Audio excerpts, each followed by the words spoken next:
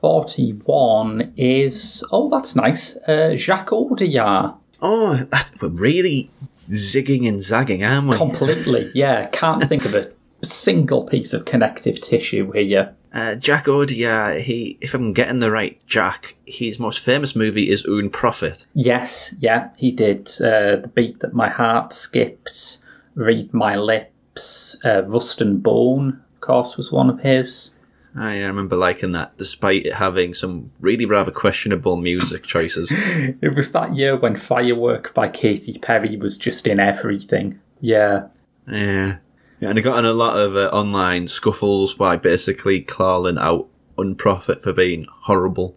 And most of them with me, I have to say, I really disagree with that. Hello, my name is Rob Simpson and welcome to Directors Uncut.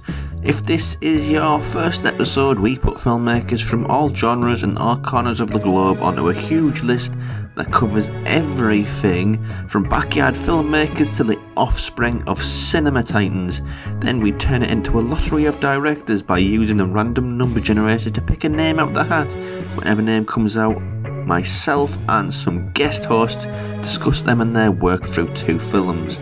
This week it is a cutting from the Patreon archive, so I've been joined by Graham Williamson of Pop Screen, The Geek Show and Horrified. So let's jump into the past of this former Patreon exclusive. It is a French director, but not the one that you'd... when you talk about French cinema, he's not someone who you'd automatically go to first. It is Jacques Audiard. Yeah, because French cinema can be a bit of a prisoner of its heritage, can't it? When you say a French director to someone, they'll go to Truffaut or Carnet faster than they'll go to someone who's alive and working now. But Audiard, I think, deserves the attention. Yeah, it's weird when people think different national cinemas have stereotypes, and French cinema is really a victim to its stereotypes. Yeah. And people who haven't really seen French cinema talk about French cinema, the image is kind of like the samurai. Yeah. That's sort of like the stereotype. It's like softly spoken, not a lot of dialogue, they're wearing hats. A lot of brooding stares. They're good at brooding stares at the French. Yeah, but Jacques Audiard, he's none of that, really. 2 of the films we are talking about today are kind of very much spiritual successors to one another. Mm-hmm. And past that, he's worked in the Western genre in America. He's done a prison break. Well, it's not prison breakout. Need to break out of the prison in a Prophet. They've got like the door left helpfully ajar at all times. Yeah, I don't like saying this as a slur against him, but it meant something once upon a time. Now it doesn't so much because everybody has their little pigeonhole that they stick to. But in the classic 1940s, 50s sense, he is a journeyman director. Yeah. I couldn't think... William Wellman, he's a good one. Someone like Robert Aldrich, I guess, would be relevant to Audiard. Someone who... They have a kind of speciality. They tend to do kind of macho, action-driven stories, but beyond that, it's hard to really pinpoint one thing and say that's them. That's what they do. Yeah, it's kind of invigorating, really, because, like I said, everybody's trying to be that thing, that one thing that knew this guy, or... yeah, I'm not going to dig a hole for myself because I'll just start insulting directors. Well, in terms of Frenchness, it's quite relevant because the reason why Auteur Theory exists is because the critics in France at that time were looking at those journeyman directors like Aldrich, like Howard Hawks, like Hitchcock, who wasn't always considered, the major artist he was, and saying, hang on, there's personal stuff in here. You can, see personal things developed. I don't know whether there's that level. I haven't seen enough Audiard to dig that deep into his themes and in his filmography, but in these 2, there's definitely a consistency running through them. Yes, I would agree. But before that, I think, what's your sort of experience of him? I've been a fan for a while. I think the only one that I've seen and I haven't quite liked is also a lot of people's favourite one of his, which is The Beat That My Heart Skipped, because And I know this is a problem we've both had with different films of his, but I just found Romain Duris' central character too repulsive to even spend time as a disinterested observer with. But A Prophet I love. The Sisters Brothers I thought was cracking, you know. The Breakout My Heart Skip was the first film of his that I saw, and it's one of those movies where I caught it at the right time. I know it's not related to this episode, but I watched Takashi Miike's Happiness of the Katakuris when it was, 17, 18, and it was like, wow, this has blown my mind. Yeah. I came back to it, and I thought, what is this nonsense? The reason why I brought it up is because at that same sort of age, he also watched The Beat That My Heart Skipped, and I thought, oh, wow, this is amazing.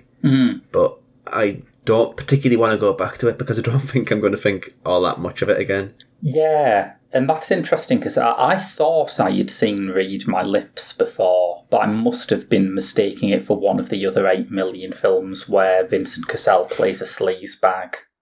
Because when I watched it this time, I had not seen it. He's good at what he does. Yes. He does good sleaze, does Vincent Cassel, which, by our reckoning, makes him a sweetheart, because Ben Mendelsohn, he is the king of sleaze, and he's just such a nice guy. Yeah, he's absolutely. Such a nice guy. Yeah. Qu'est-ce qui vous arrive? Vous êtes malade? Vous voulez pas vous faire aider? Vous voulez me remplacer? J'évoquais simplement la possibilité d'engager quelqu'un. Ce serait bien qu'il soit gentil. Pas trop grand, avec de belles mains. Vous voulez dire quelqu'un qui présente bien? Oui, c'est ça, quelqu'un qui présente bien. Oui, j'étais à Fleury, j'étais à la centrale, quoi. Mais à la centrale de quoi? La centrale des particuliers. J'étais en taux, là. Vous foutez de ma gueule ou quoi, là? But yeah, the first movie we talk about, Read My Lips. Do you want to synopsize this fella? Yeah, it's about a deaf woman who works at an office. It's a very simple story. She advertises for an assistant. She gives this really specific list of things she's looking for in an assistant to the job centre, which made me think that a French job centre is just like a dating agency, where you can say, I want someone 5'7", dark-haired but not too dark, a moody romanticism, likes pina coladas and walks in the rain, that sort of thing. And she ends up with an ex-convict played by Vincent Cassel, who is not who she expected at all, but they come up with a scheme together. Shall we say it's a scheme-based film? And it left me thinking that Jacques Audiard's version of The Office was a bit different to Ricky Gervais's. More watchable, though, honestly. let's be perfectly fair. Yeah, it's interesting as well, because in this one, and with Rust and Bone, you could describe them as social realist. Yeah. Like, the way that it's about sort of the grim reality of day-to-day living. And this one, it's about the grim reality of a largely deaf woman in a very unforgiving Paris, I think it is, isn't it? Yeah. But sort of Paris where it's not tourist spots, it's the sort of Paris you get in movies like Les Miserables, if people never caught that last year, that sort of off the beaten track Paris. Yeah.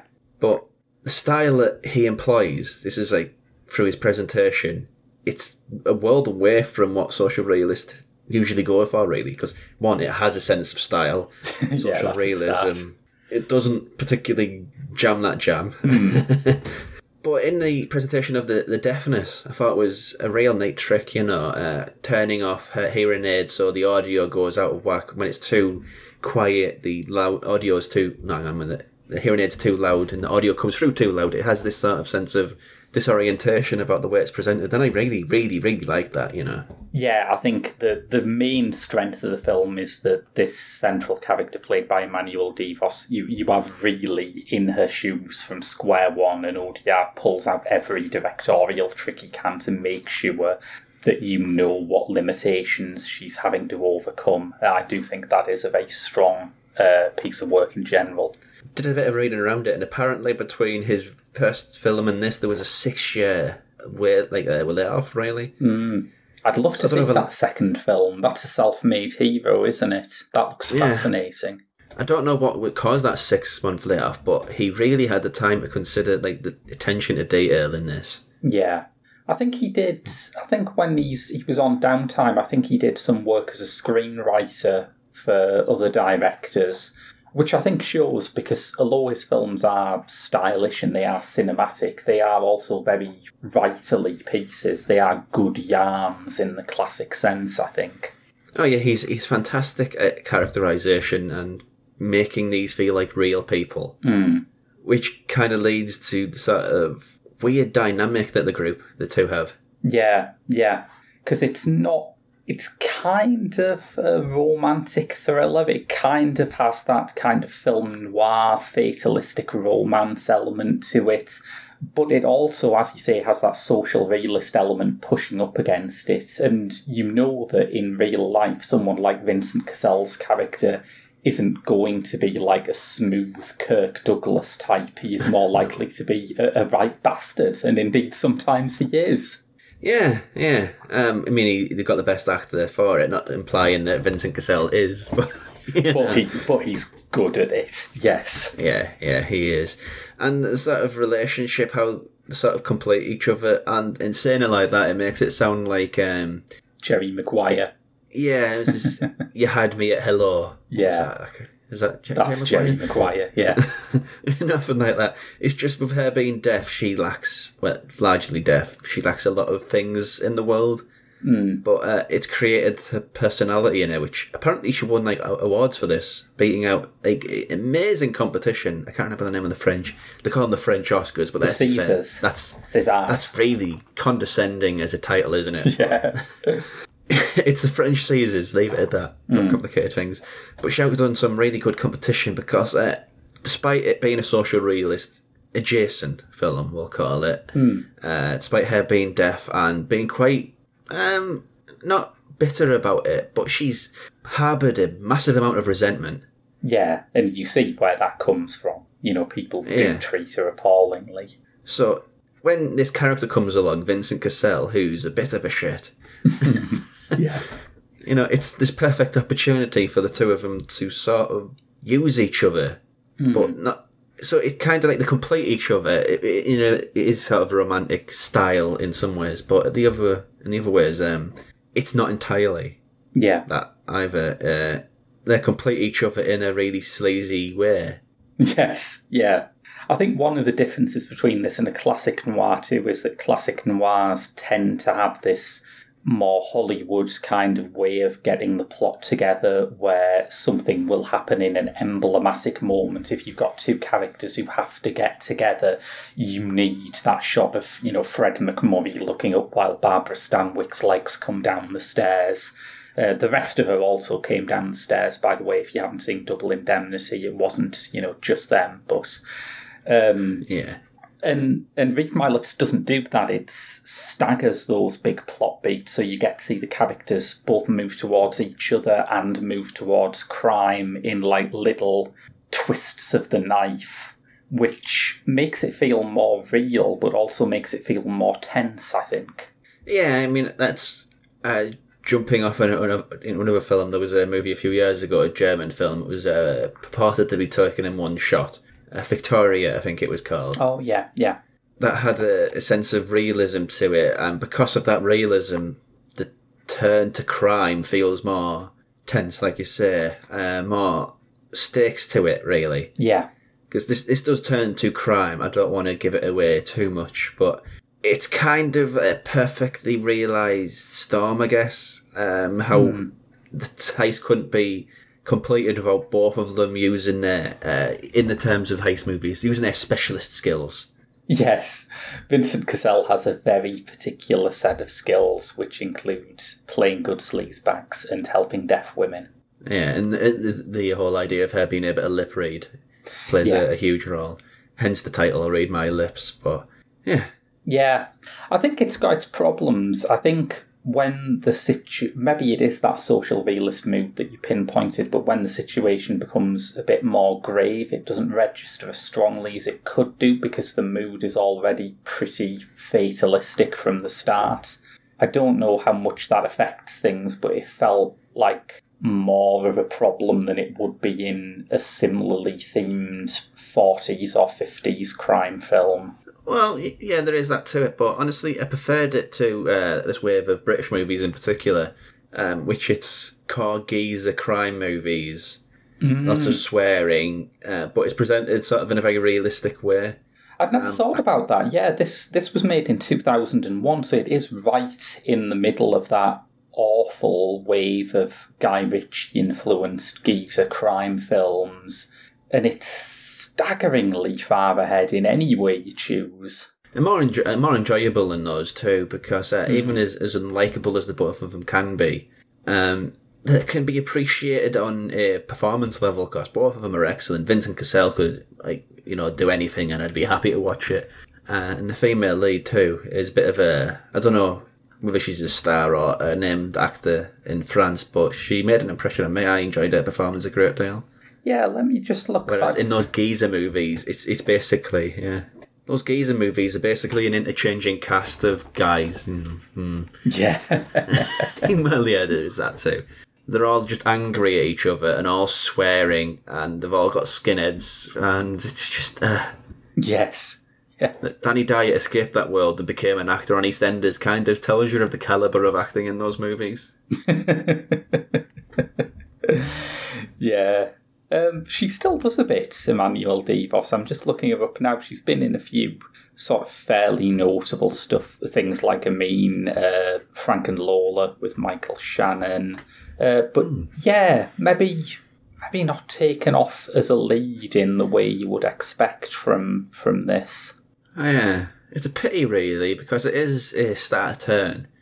So, I mean, to go back to this has been called the French Oscars. If this was an Oscar-nominated movie, American piece, which I read a lot of reviews from the time, and they said this is basically ready for a remake. And thankfully, I don't think it actually happened, did it? Never did, no. Yeah. Which is good, but yeah, if it was an American movie, that lead actress would have been hurtling towards the stars. Completely, yeah. But I think she does all right. She seems to have worked with a pretty impressive set of directors. Alan Resnais, Emmanuel Karev, some interesting people. Yeah, and Vincent Cassel, basically. This is pretty early on in his career, isn't it? Yeah, he was still doing those sort of angry young man roles that he had in the aftermath of Lahane at this point. So this is kind of, even though it's similar kind of crime territory, it feels like a step up into a more mature kind of film. It is, yeah. And it's also a very good calling card for a director as well, to be honest. Because this was the first I heard of him, of Jacques Audiard, sorry, getting my Jacks mixed up. Yeah, it was the first I'd ever heard of him as well when I saw this reviewed, and I guess that is a fair old jumping off point so we can see what he did next later on, right? Well, there was a considerable gap, but yeah. How he evolved with a similar sort of unconventional romance story. I think we'll call it loosely. Yeah. But I quite liked it, of the two. I think I preferred this, to be honest. Okay. Because it's new. It's new, and, it jives a bit more with genres that I like, I do enjoy a good heist movie, and that's hard to say. I know it eventually becomes a heist movie, but, yeah, with heist movies now, it's not really that done a thing, and if you have a sort of a taste or a desire to watch one, it's basically Ocean's insert number here, and there's not much else really going on, so... Yeah. To see one that I haven't seen before, it was kind of like the first time I saw Brothers Bloom. It's like, wow, that's just what the doctor ordered, really. You don't make those things anymore. And this ticked that, satisfied that same sort of thing, really. Excellent. I think I like the second one we'll be reviewing better, but we will get to that. I do think there are signs of early roughness around the edges. I don't think it's as stylistically confident as some of his later films, but it does have those two absolute knockout lead performances that help it get through some of its rougher patches. I mean, I've been watching a lot of 1970s New York scuzploitation, so maybe I'm a bit more open to rawness. I don't know. Maybe. Sheets. We got the sheets and the mattress. Yeah, okay, let's put it all together. Let's think. Add it up. What do we got? What are you doing? Stop! What are you doing? Shh. Hold this for me. No, that's your shirt. You hold it.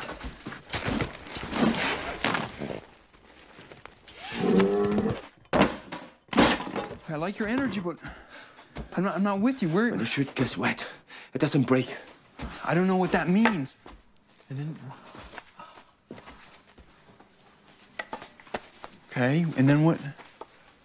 Then with the wet shirt, you bend the bars. That's the payoff.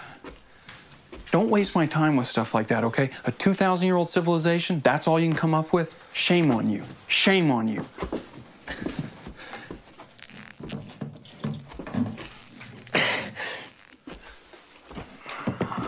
Come on, stop, please. It's embarrassing.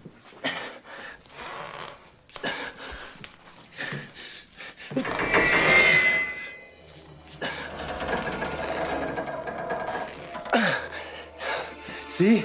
I told you so. No, you said wet shirt don't break, not piss shirt bend bar. So we're going to do this podcast in seasons. The first season is going to, well, the beginning and the end of the first season is going to be signalled by a vast upload frenzy, weekly upload frenzy of all the podcasts like this one that originally started life on Patreon. So this should bring us to about May-ish when the season ends. So, yeah, plenty to look forward to there. And if you've enjoyed this episode so far, please do consider subscribing wherever you get your podcasts from.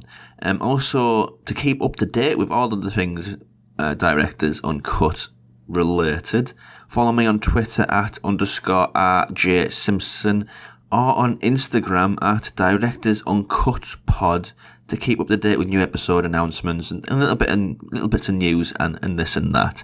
And if you've got a few minutes to spare, give the show a rating or review on Apple Podcasts if you've got an iPhone or anything like that. Or if you're one of us plebs who don't have an iPhone, you can give the show a rating on Spotify. I think what you need to do on Spotify is you need to have listened to half an hour of said podcast. Then there's 3 dots, you click on that and it gives you an option to give a podcast a star rating. So, 5 stars please. 5 stars please. Yes please. If you can't do either of those things, however, sharing is caring. Give the podcast a share on social media. It allows new eyes and ears to discover us. And that is essentially the most important thing here. All of those things, whether you're giving it a review on Apple or a rating on Spotify or sharing it on social media, that is the game. Sharing the podcast, getting it out there into the world.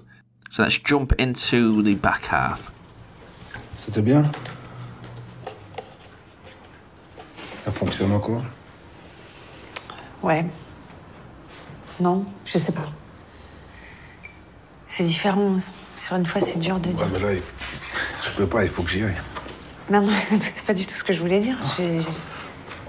C'est nouveau, quoi. Alors... Mais c'était bien ou pas? Oui, c'était bien. Bah, quand t'as envie que t'as personne, tu me demandes. Et si je suis OP, on y va. Ça veut dire quoi, OP? Bah, opérationnel. Quand je suis dispo, quand je peux, quoi. Quand t'es OP, on... Bah ouais. Shall we go on to our second Jacques Audiard film? Yes, this is Rust and Bone, which I guess you could describe as his international breakthrough. Yeah, I think so, yeah. Yeah. This one stars, I'm always bad with names, Matthias Schoenaerts and... Come on, Rob, you can do it. I believe in you. Tongue. I could say Marion Cotillard. There you go, Marion Cotillard. Matthias Schoenaerts, imagine the stereotype for the worst gym bro imaginable. The one who watches MMA videos on his phone and he's really obnoxious and he's sleeping around.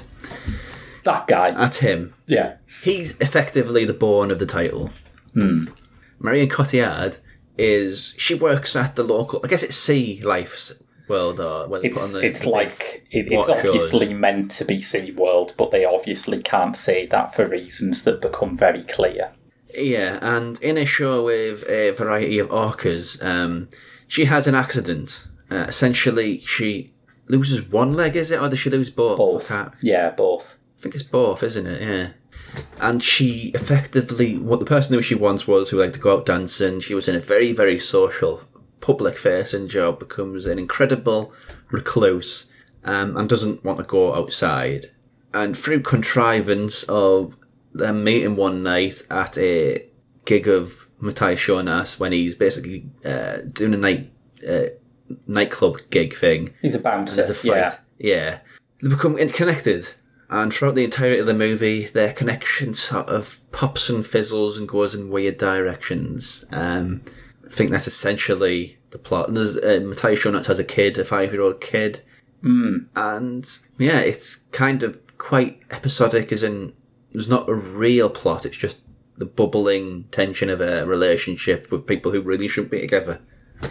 Yeah, it was adapted from 2 short stories by a Canadian writer called Craig Davidson. One of them was called Rust and Bone, one of them was called Rocket Ride. And Rust and Bone is essentially a whole story about the Matthias Schoenaerts character, the MMA fighter. And Rocket Ride was about a male SeaWorld trainer who lost his legs in an accident. But Audiard's idea was that they could hybridise these stories by making the character a woman and making it about their relationship. And I'd forgotten, this is one of the ways that, like I say, I watched this when I was out at the cinema. I'd forgotten that we are introduced to this whole situation through Matthias Schoenaerts' eyes. I'd filed it away in my head as this is Jacques Audiard's movie about women, because most of his films are intensely testosterone-y.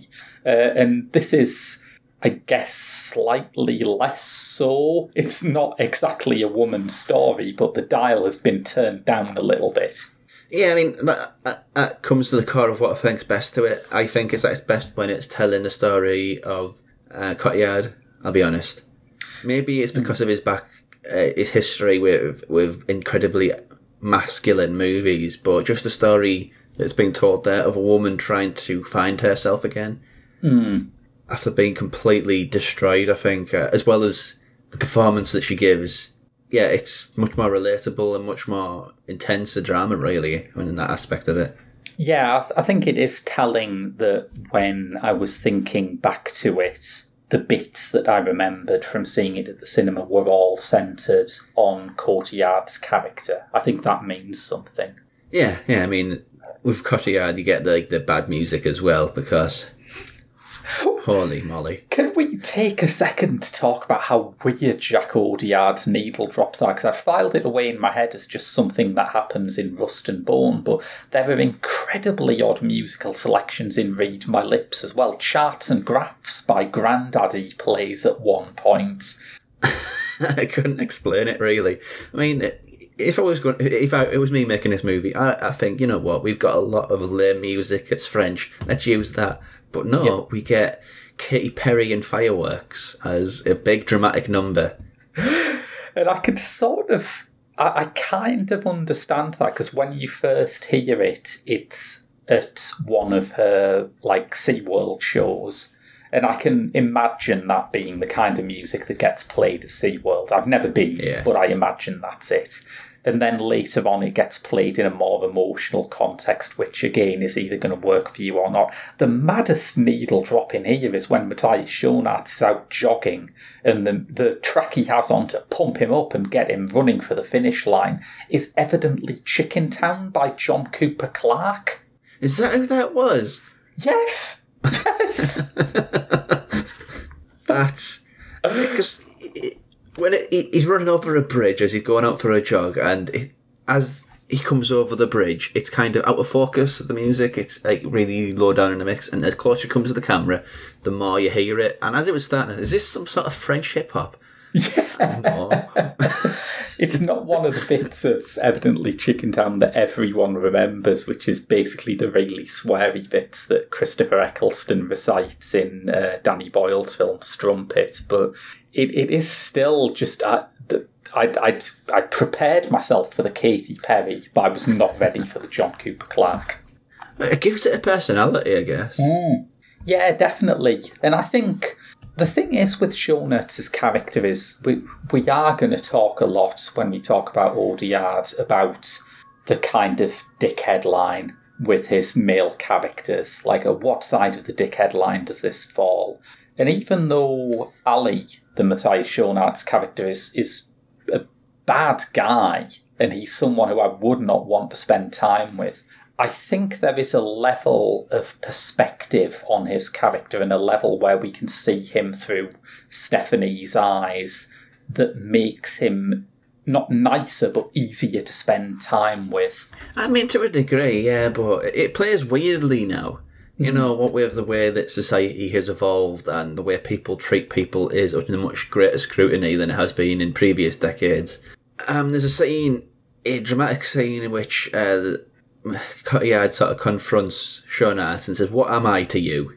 And that scene, because he goes around basically, he has this line of when he's ready for sex, he basically says, "I'm OP, I'm operational." It's like, really? Wow. And they say romance is dead.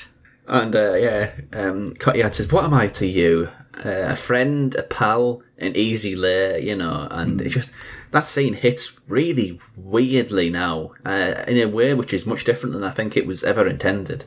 Yeah, that's interesting, isn't it? Because I remember a lot of the talk when it came out being about how sort of inspiring Audiard's character was and what a great role for a woman is, but maybe it's just because the bar for like a really heroic female character has now been raised to actually a superhero by recent films. You look at her and you think, oh, she's really broken and she can really do a lot better for herself. Oh, yeah. Because he's horrible, really. Like, there's scenes, like a few scenes throughout it where he says, like, "Hello, woman," and it jump cuts to them basically rutting like animals in an alleyway. Yeah. And he's phoned at one of these instances. He's phoned from the school, says, "Your kid's been waiting here. Are you going to pick him up?" And he answers the phone while rutting in this alleyway. He's just, ew.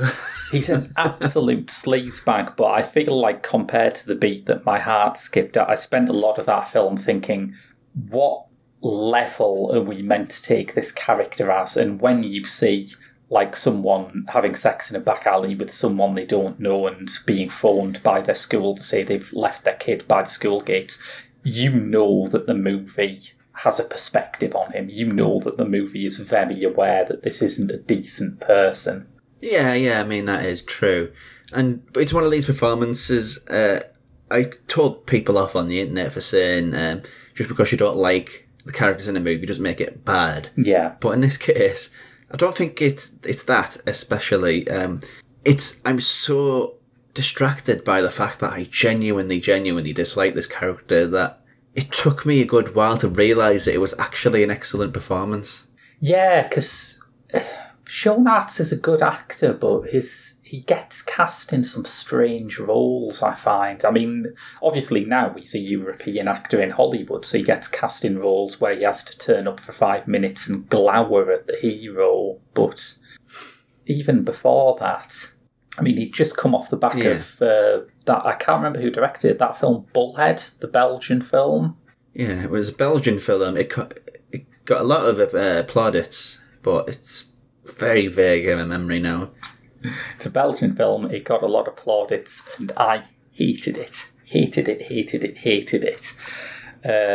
But I will say this: he is very good in it. And there's an early scene where Ali is asked what his previous experience was, and he says something about working with like at a farm or something, and that I wondered whether that was a call out to Bullhead. But I think one of the things that Audiard has that the director of Bullhead, I should look him up, but I can't be bothered.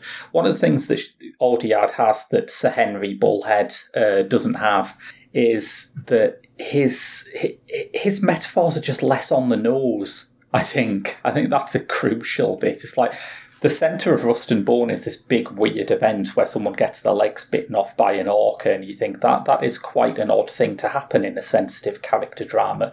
But it never pushes that as a thing that means something. It's just a thing that happened. Oh, yeah. It's just tragic circumstances. Yeah. But that scene, the way it's shot as well, that orca leg scene. Yeah. You don't see any of it there's little bits where she's just getting ready, she's doing like the hand up and they're doing a bit of a jump, the orcas. But when it comes to the actual event, it cuts to the bottom of the pool and you just see sort of the absolute chaos. And then eventually Cotillard just sort of plops into the water. Yeah. It's very tastefully done. And I think in general it's a more stylistically interesting film than Read My Lips or than The Beat That My Heart Skipped. I think he's really evolved as a stylist. It has this opening of like mixed characters' memories mixed in with abstract footage of the water, which is almost like a Stan Brakhage film. It's very abstract and sensory, and I don't think he would have done that in his earlier films. No, I mean, to go back to what I said about Read My Lips, this too has a sort of adjacent Euro social realist flavour to it.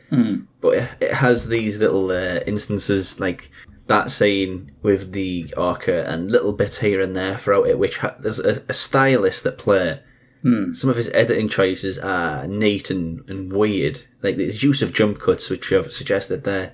I don't know whether he uses them as gags, really, but not funny gags, more like sight gags. Yeah, I know what you mean. Really. There's a kind of dramatic irony to them, even if they're not funny. Yeah. No, because I don't think there's any funny in this, really. It's quite horrible. I mean, the way Sean Attis treats his poor little kid. Oh. Yeah, and I don't want to spoil this for anyone who hasn't seen it, but towards the end there is a big, like, dramatic situation that is dropped in the last 15 minutes. And how did that land for you? Before that whole sequence where it's kind of an unearned redemption arc for him, I think. But that being so, I think the way it's directed and the way it's acted kind of paper over that a little bit. So it wasn't quite as emotional as the first time I watched it, but the second time I kind of processed it for what was happening rather than the emotions of the situation. And yeah, it's well done, but again, I think that redemption that he receives is kind of unearned. It's one of those things where I watched it and I liked it. I thought it was good, and I was also very aware that maybe very few other directors would really get away with doing this. It is very dicey, structurally speaking. Yeah, I mean, the first time I saw it, this was like one of my favourite films. I think it was of 2012. Yeah, and 2012 was a great year.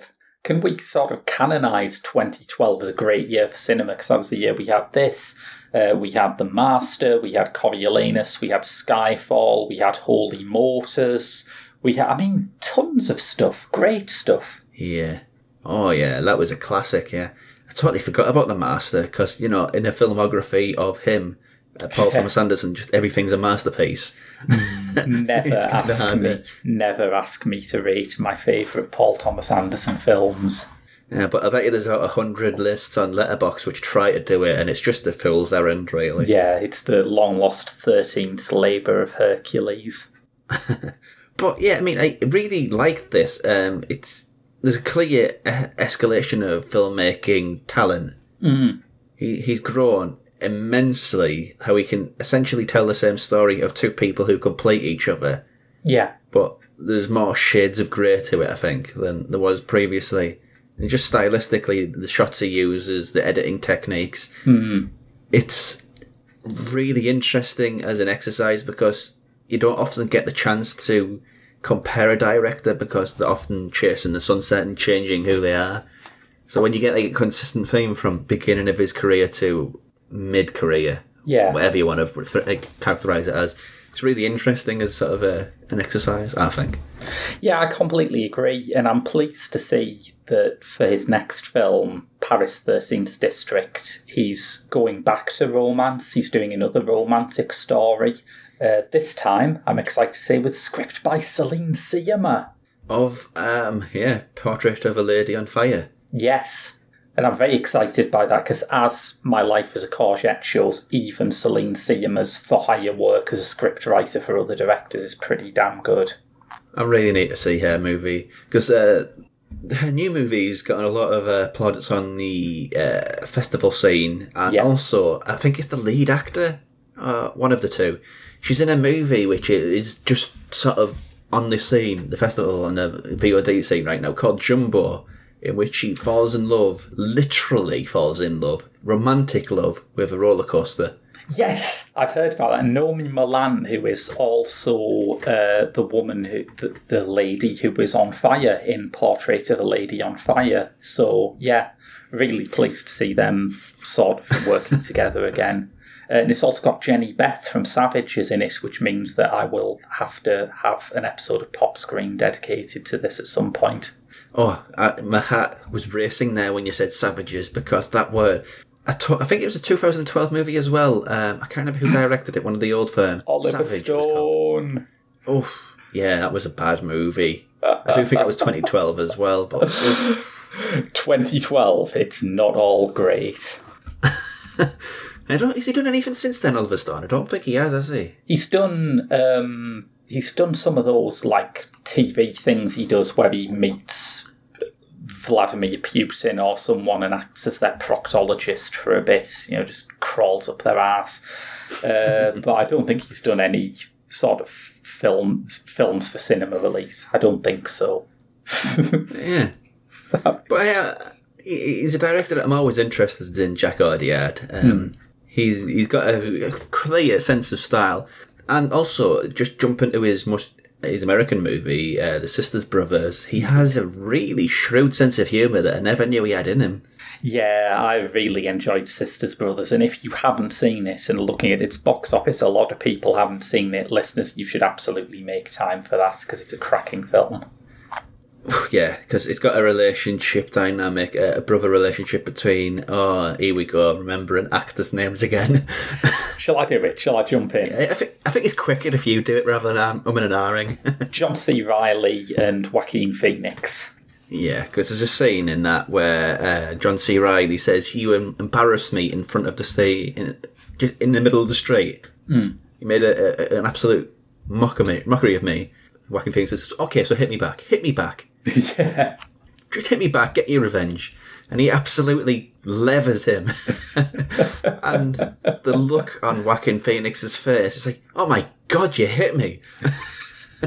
And it's such a well-played scene with two actors who... And it's always a worry, when, especially French directors who make their English language debut, that's been a bit of a poison chalice the past decade or so, but Audiard made it look kind of easy. It's a really good film, and I like that even though, to take it back to what I was talking about Rust and Bone, even though it is a guy movie about guys, and it's a Western, which is one of the guysiest of genres, there are all these lovely, precise little one-scene cameos for brilliant actresses. You've got Carol Kane, Rebecca Root, Alison Tolman. It's such a good cast. Such a good cast. Oh, yeah, it completely deserves another look at it from a lot of people. Or a first look at it from anybody, really. Right, to wrap up this week's podcast, to wrap up the Jacques Audiard podcast, usually at this point of the show, we talk about movies that we'd seen elsewhere. But seeing as though this original episode with me and Graham was from, March 2021, the touchstones, the things we're talking about are going to be out of date. Of course, not everything that's not going to be true of everything, but most things. So instead, we're going to hand over to myself, Ariel from Ghouls Magazine, and James, aka Reviewing Rodders, to talk about what things we've been watching. Also, this is a cutting from the upcoming Jackie Chan episode, which is a Patreon exclusive too. So it's a Patreon freebie, essentially. A little bit of a hook to get you on that Patreon, to get on our Patreon. So let's jump over to those three, myself, Ariel, and James, shall we? So a final part of the show, movies or TV shows or whatever that either of you have been watching away from podcasting, or maybe even part of podcasting, another podcast that you want to plug that you'd like to talk about here. Just complete free reign to talk about whatever movies or TV you want. Anybody want to go first? I've had a bit of a polar opposites because I went to the cinema to watch the first two Godfather films, and at home I've been watching the Jackass films. Okay. That's a good balance there. I love them both, to be fair. Yeah. Surprisingly enough, the Godfather films live up to all that good stuff people have been said about them. Who knew? And going on about Jackie Chan and his stunts, it feels like Johnny Knoxville and his crew are in a similar boat, because all the stuff they put their bodies through for the sake of entertainment and pushing themselves is makes me crumple up inside and just not want to watch, but it's too fascinating. Could you explain that to me, really? I mean, I don't get Jackass. I saw the first one back in when I was younger, and I wouldn't like to say how old I was. And I loved it. But when I've watched it older than that, I'm just perplexed, honestly. I just don't get it. To be fair, the first one does feel like they'd just gone from the TV show to like, oh, we got a film? How do we make a film? And the second one is genuinely one of my favourite comedies. It feels like... Comedy? Okay. Yeah, it makes me laugh. So, I don't really know how to explain it. It's partly them putting their bodies through all this for audience entertainment, but also some of it feels like they're making a commentary on it, because there's one where I can't remember who it is. Bam, I think he gets, as a stunt, branded like you do a bull, and it is gruesome. But also, while you're putting through that, you think this is what animals go through. That's inhumane, and so that's a nice little. Well, I say nice, but it is a bit of. Maybe I'm reading too much into it, but I just thought it was a nice little bit on top of it. I really like that. I think that's a good thing to think about when you're watching a person getting branded. It is a nice stance, because usually, I mean, I don't know whether you call it a meme, but that quote from The Simpsons where Skinner says, "Am I wrong?" "Oh, the kid's wrong." He says, No, it's the kids. They're definitely wrong. And that's what it feels like with Jackass. Well, for me, anyway, from my perspective. Comedy's subjective, I suppose, but it just makes me laugh. And there's another one I have to mention called Terror Taxi, which initially it seems like, what the fuck are you doing? Where they get someone to dress up in a stereotypical idea of a terrorist in the 2000s, have him go into a taxi and act like that to kind of scare the driver. But what they don't know is, what the person doing the stunt doesn't know, is the driver, they've hired someone to do it. They've gotten someone who I think would have, at the time, been on the receiving end of those awful stereotypes and judgments, and just have him play a part and think, oh, you're doing this shit? Well, I'm going to kidnap you. It feels like as much commenting on, oh, you want to go think this racist stuff is good? This is, and actually acts out some kind of a punishment almost for that kind of prejudiced way of thinking. And it's elaborate. It's one of the most sadistic things I've seen. And there's layers of sadism to what they do to that person who's enacting the stunt. But I'm so enthralled in how it's just feels like a descent into hell for this one person. Fascinating. I think you and Extreme Horror are made for one another with analysis like that. Not gonna lie, I spent one day where with a mate, we just thought, let's double bill a Serbian film and Irreversible. And that's a horrible day. Yeah, that Terror Taxi stunt affected me more than those two films, which... Oh, wow. Yeah. I could see that, though, because for me, there's always going to be a difference between watching something fictional and something real. Yeah. I can watch a lot that's fictional. I don't want to say anything, but I'll say a lot. And as soon as things get real, I freak out very quickly. So I actually kind of get where you're coming from with that. I'm exactly the same. I'll watch not any, because there's a limit to what is put on screen, but within limits, I'll watch most things. But if there's, say, like a TV documentary series about 24 hours on A&E and it's just too real and I become like a 6-year-old boy hiding behind the sofa, it's bizarre, really. Agreed. So, Ariel, anything that you've been watching recently that you like to draw focus to? Sure. Well, Glasgow Fright Fest just wrapped up, and so I was watching a couple of screeners for that. I watched an incredible vampire comedy called Let the Wrong One In, and It's so sweet and heartfelt and enjoyable and hilarious. And, horror comedy can really be kind of hit or miss. Sometimes it's not scary enough and not funny enough, but like the comedic timing in Let the Wrong One In and the editing and the smart use of their low budget, it's just an excellently put together independent film. So I'm really excited for people to see that. And I also watched a movie called The Ledge, which was not as good. It's meant to be like a survival thriller, but it's the writing. Have you seen The Room? You know how The Room takes itself really seriously, but it's very funny. Mm-hmm. It's not as funny as The Room, but it's kind of that feeling where they were taking it seriously, but it's just not landing at all. And mostly my wheelhouse is horror, and so you can find me podcasting and writing about horror on different parts of the internet. And I just finished rewatching all of the Saw films recently, which is where my heart lives. I've just got to say, I've not seen a single one. Okay, I won't spoil them for you. I don't know why. It's just one of those things that I never really got around to. I haven't gotten around to tons of movies that other people are like, how have you never seen this? It's just one of those things. You only have so much time in a day. But I'm doing a deep dive. We just finished recording on the Fishnets and Philosophy podcast, where we are going into each movie in depth and talking about themes of like morality and justice and parenthood and masculinity and how all that was portrayed in the 2000s. So I've been doing a lot of horror deep dives lately. So it was actually like really wonderful to just talk some Jackie Chan a little bit today.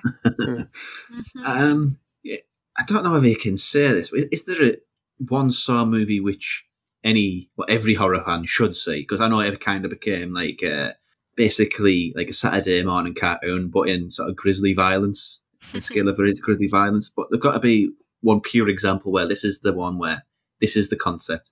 This is where it was just knock it out of the park. I mean, I gotta recommend the original. And I love the whole series, but it does get really far away from where it came, which often happens with, franchises of all kinds. The first movie is pretty simple, straightforward, and you're spending a lot of time with a couple characters, whether you like them or not. And the rest of the franchise has its ups and downs. But in addition to the grisly violence, which there is a lot of, there's also quite a bit of plot, a lot more plot in those films than people realize. And there's a lot of twists and turns and like whodunit and cat and mouse. And so if you want to just turn your brain off and watch some splatter, they have that for you. But if you want to like get stuck into whodunit cop drama, Saw's there for you as well. But yeah, if you were just going to watch one, I would say watch the first one. If you would like to, if you don't want to, then don't. Well, it kind of fell when I was at my sort of I don't want to say pretentious movie fan phase, but my pretentious movie fan phase. I thought I was better than it, honestly. And it's just sort of because it came with that. It's such a horrible term, but it's the one which is stuck. But torture porn, it kind of is riding the crest of that. And some of the stuff like the Hostel movies was genuinely just ugly. And I guess I kind of personally just tied the entire subgenre with that ugliness, really. Yeah, that's understandable. I'm glad to hear you say that, because I do think particularly the first Saw is definitely not torture porn. And I'm saying that as a fan of torture porn. I don't think that's a bad phrase at all, but the first Saw isn't that. It's a lot more of a cop drama. And so it does kind of bum me out when people are like, oh, I don't want to get into all that torture porn stuff. I'm like, I promise you the first Saw is not that. And I think Hostel 2 is legitimately great, but the first one I don't care for that much. And just to go on record, French extremism is far nastier than torture porn. Like French extremism really horrible in some of its movies. But I think the reason, and I like French extremity too, I think torture porn gets more punched down on by horror fans because usually French extremity has something to say. Yeah. And so they're movies about violence more than they are violent movies oftentimes. Whereas torture porn, doesn't always have something to say. And I'm saying that as a fan of all of it, so I get to say it. But I do think, even though they were happening at similar times, they had really different things behind them. Okay. I think it deserves a shot, at the very least. I think you've swung me over there. Let me be your ambassador through any Saw movie that you want to watch. I'm here for you. I mean, I was equally dubious about found footage, and the few which people champion really swung me on that one too. You can't judge a genre by its worst examples. That's just not fair. That's very true. That's very true. And there's a lot of really bad found footage movies. Let's just have that on record. There are, and there's a lot of great ones. But there's a lot of not great ones, especially on streaming. Yeah, I've become evangelical about Lake Mungo. I'll chew anybody's ear off about that one. Lake Mungo is amazing. Yeah. Wreck is my one of choice. Oh, Wreck is so good. I've got that on Blu-ray. I've had it for years, but I just haven't got around to it.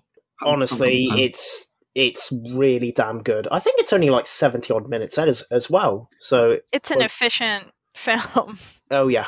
You've given me a perfect segue there to talk about one of the movies that I've been watching, which has been compared to One Cut of the Dead a lot, beyond the infinite 2 minutes. Oh, yes. That's on my list. I need to see that. The concept is a weird one. We're in a Japanese cafe. I think it was... Well, it doesn't matter about the city. That's a really unimportant aspect. But the owner of the cafe goes upstairs. He looks at his monitor, and there's a version of him stood there talking to him. That version is from 2 minutes in the future. So there's this loop which has been created between this monitor and this TV, which is a 2 minute time loop. So it's one of these mechanically weird movies, which is incredibly impressive. I mean, they've got like a bit in the outro over the credits where it shows you how it was filmed, but I still don't know how it was filmed because it's got like 1, 2, 3, 4, 5 versions of the same people interacting with each other through these monitors, and it's bewildering. It's honest to God, genuinely marvelously inventive sort of low budget filmmaking, and it's just so sweet and charming about it too. I mean, usually with time loop movies that kind of get a bit trapped in existential angst of what it all means. But this is a time loop. This is really cool. What can we do with it? It's just so sweet, really. Where did you find it? I've been meaning to see that. I don't know whether it's Region 3, but they do have a history of Region 3. But the home video label Third Window Films have put out a version of it. So, yeah, it's just really genuinely charming as all hell. And it's only 70 minutes. James, you said you shrieked into light when I said that name there. So have you seen that one too? Yeah, so I saw that at one of the film festivals I covered last year, and it was easily my favourite of that. It's such an inventive and really well put together and such a charming little film. And the idea that it's just... I don't know if it's stitched together or it's legitimately all filmed in one take, but it's just so inventive and mystifying how they got it all together. But it's wonderful filmmaking, and you compared it to One Cut of the Dead, but I believe the director of that film said it was a spiritual successor to it. Yeah, I can see that. A high watermark. It kind of feels like, I see what you did there with One Cut of the Dead. Allow me to just take it up a notch and see what you can really do with it. That one-upsmanship. It's a strong recommend, that one. It's just genuinely so much fun, and 70 minutes is just super easy to watch. And just to be the populist, to close out, there's a new Pixar movie. I think it was on Friday, Turning Red, which it's had an interesting story around it. It's effectively about how a Canadian, Chinese, American girl is coming to terms with being a teenager and everything that entails, and it uses a metaphor of her turning into a big red panda. Oh, yes, I've seen like maybe the cover or like poster images of that with a panda like at a desk in school. It's very cute looking. Oh, it's incredibly cute, but it's just one of these movies. I think it's doing the right thing. It's representing a type of person who isn't getting their stories told. and it does it in a very, very charming and down-to-earth way, which is just full of... It's set in 2002, and it's just very, very charming and nostalgic about that era. But the reception to it, it's just been bad, really. I don't know if you've seen any of this. Like critically, is it not? It's lots of straight white American critics saying this isn't a story for me, so therefore it is bad.